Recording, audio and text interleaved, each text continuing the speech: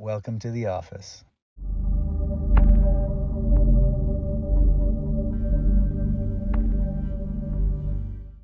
Hey guys, how you doing? I'm Dr. Rahim, and I just want to first of all thank everybody that's been a part of this community, this channel. I'm very grateful, appreciative of everyone that's helped support us by just being a subscriber, by commenting, by liking certain videos. And if you guys want to continue to do so, spread the love, please do so. Now, what I need to do is I need to start answering a lot of questions you guys had. And honestly, guys, I didn't start this and I didn't know how we're supposed to grow a channel. And my intention was just, hey, put some videos out and show the work. And we got a flood of people, and a flood of subscribers, and a flood of patients from all over the world. And during that process, you know, we have all these comments. I'd like to start answering all these comments. And if you guys have any comments, questions specifically about chiropractic, about health, I would love to answer them. I do want to be mindful, you know, certain questions I cannot answer on social media. This is not a critique, this is not a comparison, this is just, I'll give you my straight up opinion and realize that this is my opinion, okay? And let's give it a shot. So I have a bunch of questions here, and I'll read the name of the person it came from, I'll read the question, and I'll do the best in my ability to go ahead and answer it, okay? So here we go. Okay, so Vic B. Hello, doctor. What books or manuals do you recommend reading for a chiropractic student? And I think there's a couple of great books that I think everyone should read. Chiropractic student and even others. First book I would recommend people read as a chiropractic student is White and Punjabi. White and Punjabi were considered the authorities on the biomechanics of the spine. The book is called Clinical Biomechanics of the Spine. Fantastic information in there, everything relating to the disc, all the characteristics of the disc and what the function of the disc really is. The second book is Guyton's Physiology. Third book is going to be Gray's Anatomy. And no, not Gray's Anatomy, the show, but Gray's Anatomy, the anatomy book. And what was a cool story told to us is that Dr. Gonstead, whenever he couldn't figure out a case, he would go to anatomy and physiology. So understand the anatomy of the condition, understand the physiology of the condition. So let's say there was a particular organ problem. Understand the anatomy of that organ, understand the physiology of that organ, understand how all those nerves, understand which nerves affect that organ, whether they're sympathetic or parasympathetic, whether they speed up or slow down, how they affect the actual functioning. So Guyton's Physiology, Gray's Anatomy, Clinical Biomechanics of the Spine by White and Punjabi. A couple of great books that have recently come out or that have been out, Mastery and Mastering Your Vocation by Robert Greene. I think is a fantastic book. I've gone through it a few times, and understanding what an apprenticeship really is and how long it really takes to be in an apprentice. Picking the right master, picking the right mentors, and what as a student you should be getting from your mentor, and also when it's time to leave and pursue your dreams. Another great book, Atomic Habits, is a new book that just was recently introduced to me, and I really, really enjoy this book. And it's using little habits in your everyday life to get the big effect of your life and your plan. So those are some great books. There's a lot of great books. I loved Eckhart Tolle, The Power of Now, Understanding the Pain Body. If you're talking about philosophy books, the green books are fantastic. Understanding Chiropractic Philosophy. There's a saying that a doctor without philosophy is just a technician. So if you want to be just a technician, then it doesn't really matter what your philosophy is. Gonstead is a philosophy. Gonstead Chiropractic is a philosophy, science, and art. So there's a great quote in the book. It's, science is knowledge reduced to law and embodied in a system. Art relates to something to be done. Science teaches us to know and art to do. So the science and art, but the philosophy is why. Why are we doing all this? Why do we have chiropractors on the planet? We'll get to that in some other questions, okay? RPM Designs. how did you get into this practice? Like, where does your urge come from to heal other people? That's a lengthy answer, but let's see if I can narrow it down. It comes from my mom, and my mom loved to help people, and that's what I grew up around. She was always taking people to the doctor, to the acupuncturist, to the chiropractor, to the massage therapist, making her Ayurvedic potions at home, you know, home remedies that she learned, Indian home remedies, Indian African home remedies, and I saw that a lot. And, you know, I wanted to help people, I just didn't know how I wanted to help people. And how I got into chiropractic specifically, I'll answer in some other questions, but where it came from my mother. Okay, Norma Areola. One more question, Doug. Would breast augmentation drastically change the anatomy of chest that could impact the back, that could cause back issues? The answer is yes and no, depending on your cup size. So breast augmentation, I have a few patients that have breast augmentation. The challenge with, there's a couple of things with breast augmentation is, number one, what is the material that you're using? Number two is, what is the purpose of the breast augmentation? Are people doing breast augmentation because they have a self-image issue? And if it's a self-image issue, you don't like the way you look, the book I would recommend you read is by Maxwell Maltz, The New Psycho-Cybernetics, and he talks a lot about these image issues. And he was a plastic surgeon until the age of 60, where he then retired, and he realized he didn't really help anybody with, he did help severe trauma and burn victims with plastic surgery, but most of the augmentations he didn't really change the person's behavior or life. It was a short-term fix for a long-term or an old problem. How does it affect the back? Well, depending on the size and how much of this you're putting on, yes, I do have some people who are heavy-chested or heavy upper body, and so it causes a rounding. It can cause kyphosis of the thoracic spine. In adjusting a patient with breast augmentation, you're not able to go through the joint as well, and so what happens is it's a stiffer set. So if you're trying to adjust that patient, you're not able to feed through the very end, so you have to be, it's a quicker set. Okay, that was for you students out there. Levi Obias, can chiropractic medicine alleviate aneurysms? Well, first of all, let's not call this chiropractic medicine. They're two separate things. We're not using chiropractic as medicine. Chiropractic is a lifestyle.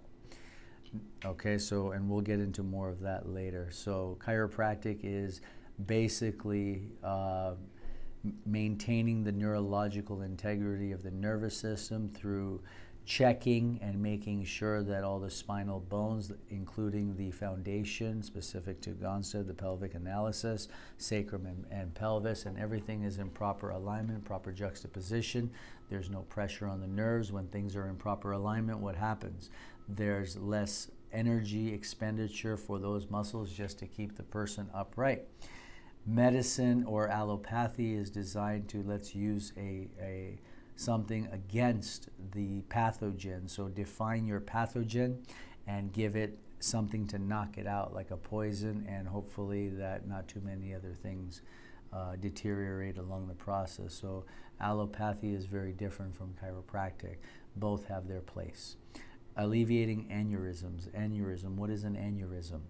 And is chiropractic medicine alleviating an aneurysm? Well, we have to look at the answer. The first answer is going to be no. The next question, or the right question, is what caused the aneurysm in the first place? Number one. Number two, was it due to lifestyle? Was it poor diet? Was it genetic? Was it nerve pressure causing some sort of obstruction? And when we're looking at whether it's an aneurysm or anything else in the body, what is health? And I think that's a more important question to ask, is what is health? So to me, health is defined this way. It's 100% of your body parts working at 100% of the time. And if there is interference or obstruction anywhere in the body, body's not able to function at 100% any of those ways. And if it's not functioning correctly, then what happens? we have malfunction. So it's either functioning or it's malfunctioning. If it's malfunctioning, the malfunction produces a symptom. The symptom then is labeled as a disease, and then we start to figure out, well, why do we get all these symptoms? Toy hunter gamers. Cobra, what do you see specifically in the x-rays that immediately leads you to know that there are digestive challenges currently or waiting in the future of a patient when you're looking at those x-rays? Toy hunting gamers, that's a fantastic question. And what I'm looking for are several factors. The first thing I look at is the Blvd, and the Blvd is that gastric air bubble. Do they have the right size? How does it look? Then I'm looking at the colon overall. So I'm looking at soft tissue structures first. So when we're looking at the colon, I'm starting at the ascending colon, transverse descending. Is there undigested food? Is there too much gas? But first I look at the Blvd, then I look at the colon. Then I look at the area that controls or starts the process of digestion. We can be talking about upper cervical, or we can be talking about the middle of the back between the shoulder blades. And there are nerves there that control the different organs of digestion. So when I start to see all that, I kind of know something's happening. To what extent, I don't know until we dive deeper into the case. Adrian Pascu, what can you do at home to correct kyphosis? Probably this is from leaning in a bad position at the computer, reading and studying. Would really appreciate a thumbs up on these things. Well, Adrian, you kind of answered your own question here. And when you're talking about kyphosis, you're talking about rounded back, right? So I'm going to use a spine model. We got two models here. We got the baby spine and we got the big spine. I'll use the big spine right now. So we're ideally designed to have 60-degree reciprocating curves. That's how we're designed. These are the spinal defense mechanisms, or this is the curvature one should have. The front of the spine, this is 60 degrees forward, 60 degrees back, 60 degrees forward. Well, when everyone's studying, what are they doing? They're just kind of doing that whole hunch over C, right? And what is that doing to the body? Well, all these muscles and ligaments are adapting. And what happens, let's say all these are adapting to this new position. And they did a study that, this is an old Stanford study. The body will acquire the position it's in within a 5 to 10 year period. So being in this position for a period of time, guess what happens? These ligaments all shorten, some lengthen. Now, coming up from this position, we try to come up and we get pops and crackles. So how do we correct this? You change your posture. The first thing you guys can do is, I talk about sitting on a yoga ball and getting up. Put an alarm on your phone. And every 40 minutes, 45 minutes, get up and walk around. Sit on a yoga ball, sit on a, we have these little discs that are inflatable. The whole idea is get moving and looking at your posture, sitting up straight. There's another little trick you can do. You can practice bringing your belly button in and up. Hold it in that position as I'm doing right now, and maintaining a conversation or study habits, whether you're on the computer, keep that belly button in and up. Keep that belly button in and up. Okay, and there's another couple of exercises we'll add later on, but I think to recap, number one, get up every 40 minutes, 45, 50 minutes max. Bring your belly button in and up. Practice sitting on a yoga ball. Sit stand desks, or just change your studying or computer positions from a desk to a counter and vice versa. I don't ever recommend studying on the floor, okay? Some circumstances in certain areas of the world where they are just studying on the floor, well, you need to get up then and just move around, okay? From Sleepy AE31, my love and well wishes to you and your family. Big virtual hug. For a chiropractic question, what can one do for a dowager hump? I've seen some YouTube chiropractors say that it can be reduced, and some say that it is a permanent change. Good question. I think I know what you guys are talking about. I think you're talking about that hump, right? You're looking at this big bump, like a lot of these older people have, not just older, just bad posture. They're like this. So the question is, can you fix that hump? That hump, as I've seen, is usually not coming from that area. It is usually a compensation lower down in the thoracic spine. It can be from dishing, which comes down from T7. It can be from a pelvic imbalance. The whole point is, if you have this hump here and it's not really a structural issue, it's usually a postural issue from what I've seen. So some people are able to correct this. Have I had these cases we've corrected? Yes. Have I had cases that we haven't corrected? Yes. It goes back to frequency and lifestyle. Okay, thank you so much. You mentioned that there was an online class to learn more about Gonstead method. Is that still on the table? If yes, when and where can I sign up? Because you have the passion and ability to transmit knowledge. That's still on the table. We're still working on it. Nothing is there just yet, but when something is, I will announce it. Ifany M, blessings to you and your family. I have 2 questions. Do chiropractic adjustments help with grief and trauma? How would someone go about finding a chiropractor for their pet? That's a good question, okay? And I'll talk about question 1. Do chiropractic adjustments help with grief and trauma? This is my experience now. I've had a lot of cases where people are holding a lot of trauma in their emotional trauma in their bodies. They're holding grief. I have people coming to me after a parent, a loved one, a pet, someone has passed away, and they're just holding all this stuff in their body, all this stress, all this tension. I have people that have been holding traumas in their body for years, for 5 years, 10 years, 40 years. And as we start that process and start to give them very specific adjustments, I don't want to say that the adjustment itself, you're asking, do chiropractic adjustments help with it? I can say from my experience that through adjusting these patients, they have had tremendous emotional releases. A lot of their grief has come out. Is that every single one that had it? No. When they're ready to let go, when the person is ready to let go, then it happens.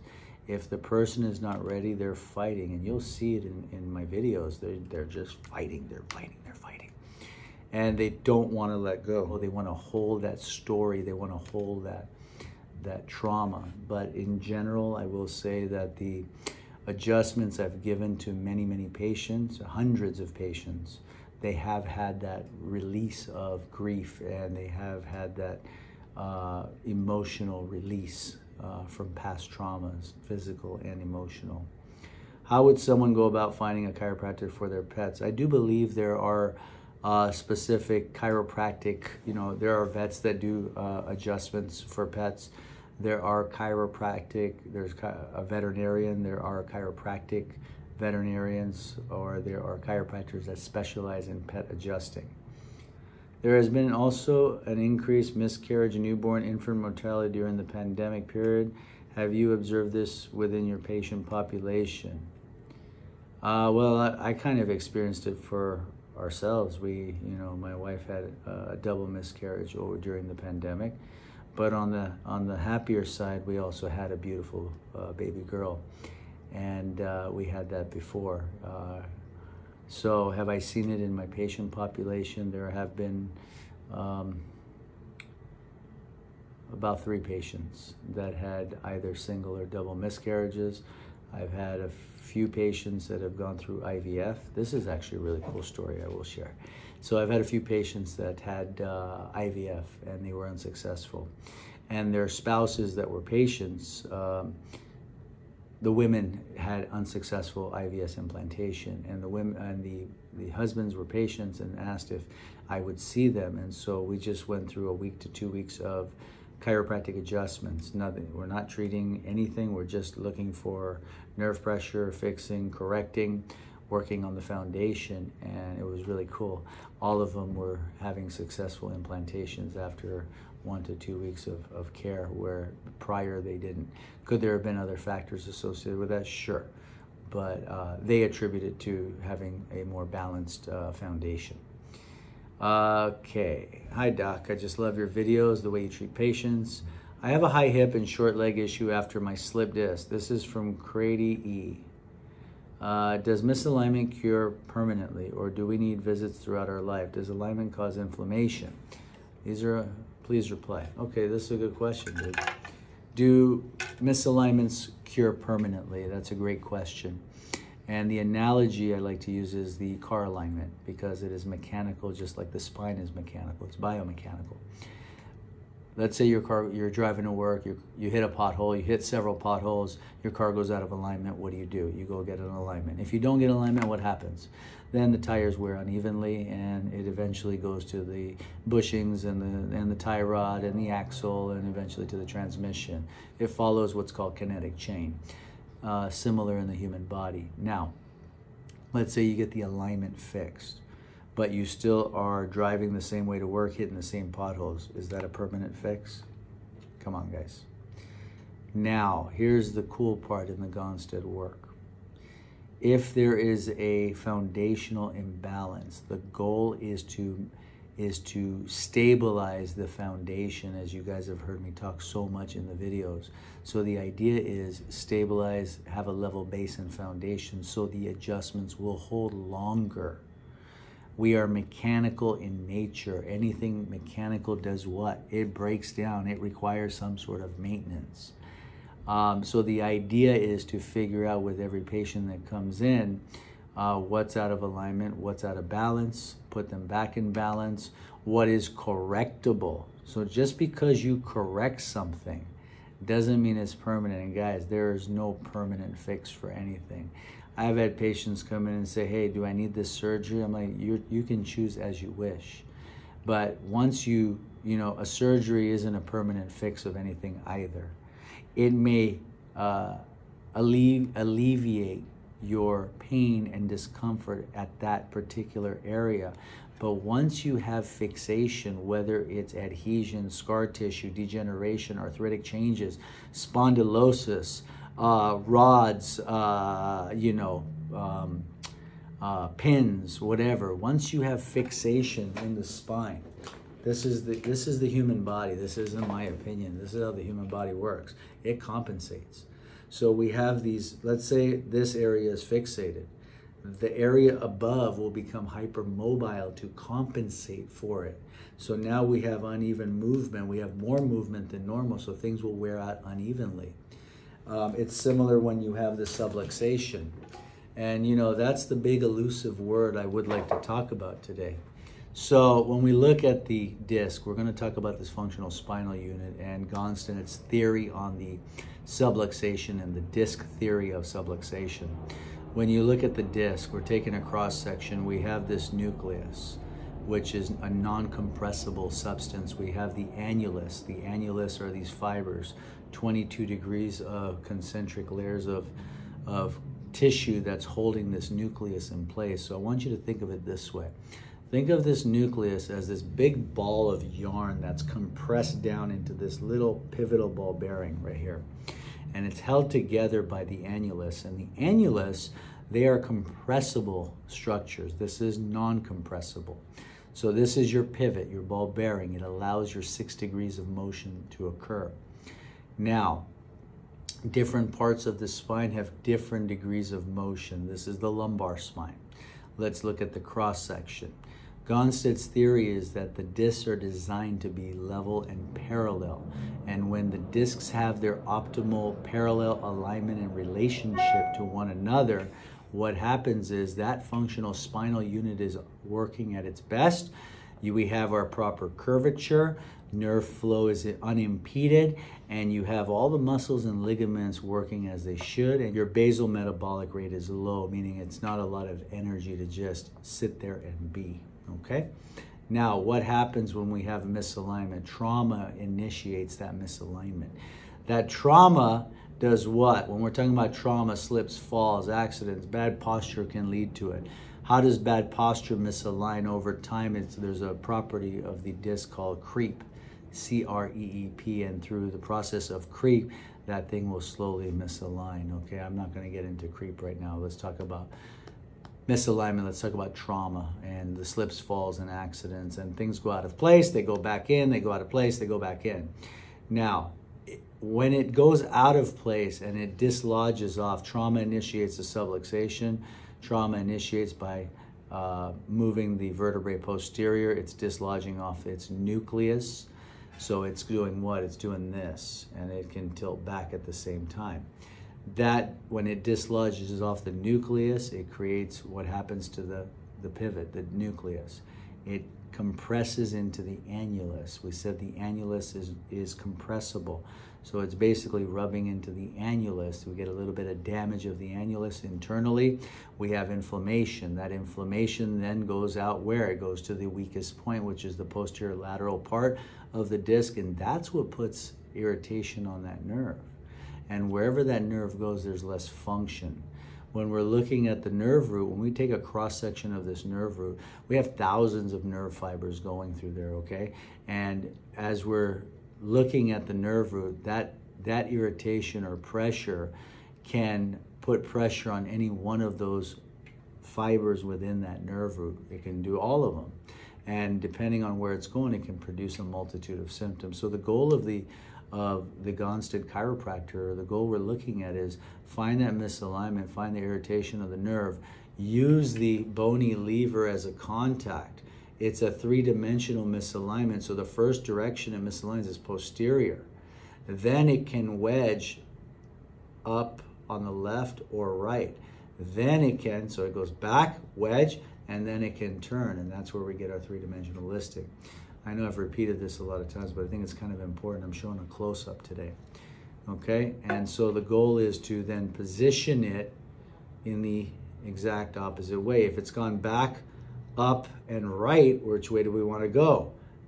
Left or to center, and back forward onto the disc. Once it's reestablished on the disc and the pressure is off, that's when you leave it alone. And that's the difference in the Gonstead work, is knowing when to leave it alone.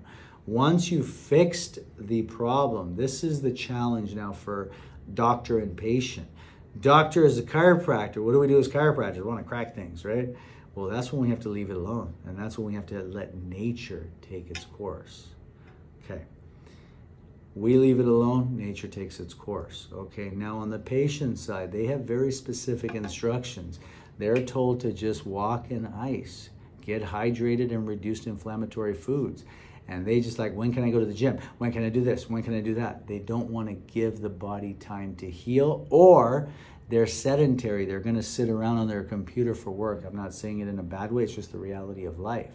You need that movement. Number one, you need to focus on posture and curvature so that this can heal properly.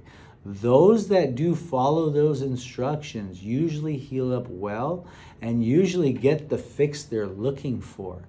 And back in Gonstead's time, I think it was a higher percentage. I think back in the 60s, 70s, 80s, it was a little bit different. Today, everyone is rushed. We're all distracted. And nobody wants to take the time to heal. Okay?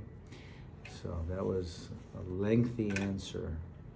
And do we need many visits through our life? Yes, it is important to get checked. What are you getting checked for? You're getting checked to see, are you clear of what? Of pressure, of interference. So you hear me in my videos say you're clear. That's my job as the chiropractor. Where's the irritation? Where's the pressure? Clear the spine, let the person go, and be. And so depending on lifestyle, age, gender, all these different factors, you know, everyone's different. I have people come in once a week, twice a month. I have people that come in once a month. I have people that come in every quarter. I have people that come in once a year. I have people come in only when they hurt after I fix the problem. So that you have to go seek your own individual care. As you seek your individual care and figure out with your x-rays, then you know, your chiropractor will prescribe or recommend, you know, hey, come get checked every so often. So when you're coming to me, you're not coming for an adjustment, okay? You're coming to get checked. And once you get checked, if there's something, I'm gonna clear it, okay? That's my job. Does alignment cause inflammation? I think you meant, does misalignment cause inflammation? And yes, that's exactly the process we just talked about. All right. Are there any patients, this is from Charles Gomez, are there any patients that chiropractors cannot treat? Some people have some really tough problems, was just wondering, have a good day. Okay, so here's my philosophy. Every person can get checked. Every person, every sick person, my philosophy as I was taught, every sick person has nerve pressure somewhere in their spine. Does it mean I'm chasing their pain? Absolutely not. But everyone has a spine, everyone has a nervous system. When there's interference between brain and body, the body cannot function at its optimal best. So our job here is, or my job here is to see, is there clear communication? Is everything in proper alignment? So in my opinion, it's not about treat. Can everyone have a chiropractic exam? Yes. We can then determine if they're actually a candidate for chiropractic care, but everyone can get a chiropractic exam. I have an interesting case right now. It was a diving accident. It's a a person who was in a diving accident and lost the functioning of the arms and legs, not 100%, but mostly in a wheelchair right now. And we're working on the neck. And he's going through a lot of rehab here. He's here from Europe, and he's actually doing pretty well.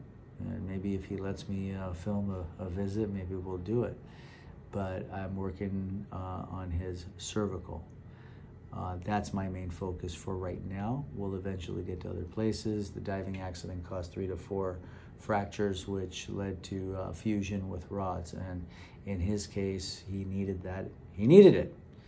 But there are other things where there's pressure. And what was really cool, first visit, we adjusted him to C6, a lot of pressure, and he was already getting range of motion. He didn't have this movement up and down, and it was pretty loud. And hopefully we can share one of his visits here over the next 4 or 5 months. All right. All the best, Doc. Take care. For a seated cervical adjustment, can you explain the type of subluxation you are facing? As an example, and the vector force of correction you are using. This is from Gerald Tour. Maybe you're a chiropractic student. Well, this is exactly what we were saying, right? We're looking at the 3-dimensional misalignment. It goes posterior, it wedges one side, and then it either rotates right or left, and there are special static listings in the Gonstead system, PR, PL, PRS, PLS, PRI, PLI, so on and so forth, in the cervical. So the intent of the adjustment is this. We're lifting the segment, okay, because it's gone posterior and goes slightly back, wedges. So we're lifting the segment and setting it. The vector is through the plane line of the disc, so the lateral x-ray will give us the line of correction. The A to P film will give us what? The A to P film gives us the static listing and the contact point. Are you contacting the spinous? Actually, let me use this one. You know, are you contacting the spinous process? Is it C7, single spinous? Is it a bifid spinous? So are we doing a spinous contact or are we doing a lamina contact? And so we're coming in, we're lifting the bone, you're lifting it and setting it forward. And so the lateral film gives you the line of correction. The A to P film gives you the contact point. And the vector, again, is determined by the lateral film. Hi, this is from Sabo. Hi, I want to be a chiropractor like you, and in France, the job isn't recognized as medicine, but chiropractors are considered as an expert of the spine. My question is it a problem if it's not recognized as medicine? Should I be a doctor in medicine and then become a chiropractor? Like that, I will be recognized as a doctor completely. By the way, I'm sorry for your loss. Thank you. And thank you for reading my comment. Sorry if my English isn't good. Sabo, good question. There's actually, when you're looking at it, in Europe, I believe most of them are master programs in chiropractic. Here in America, it's a doctor of chiropractic or a doctorate. So we are considered and legally considered primary care physicians, and as such you don't need a referral from a medical doctor. And the big misconception is, you know, people think that a doctor is just a medical doctor. That's what has evolved from terminology. A PhD is a doctor. Doctor means teacher. That's where it comes from. And so you had to have a PhD back in the day, right? So you have a PhD. A PhD is a doctor, an MD is a doctor, doctor of osteopathy, doctor of chiropractic, doctor of philosophy. But really when you look at it, doctor means teacher. But if you're talking about a medical doctor, the question is, do you need to be a medical doctor? And I'm going to rewind and share a little story, okay? This is a personal story. And after I became a chiropractor, about 2 years in, I was getting pretty frustrated because patients and potential patients were coming in saying, hey, my doctor says not to see you. Well, then why are you here? So I got to a point, I got really frustrated, and I said, you know what, maybe I'll go back to medical school just to get my MD. And a friend of mine said, do you really need that? And who are you really doing that for? Are you doing it for your own ego? And I think, yes, I was doing it for my own ego. So I let it go and I said, we're just demonstrating what chiropractic is, specifically what Gonstead Chiropractic is. Yes. Is it time? Okay, I got to get back to seeing patients. I'll see you guys soon. Bye.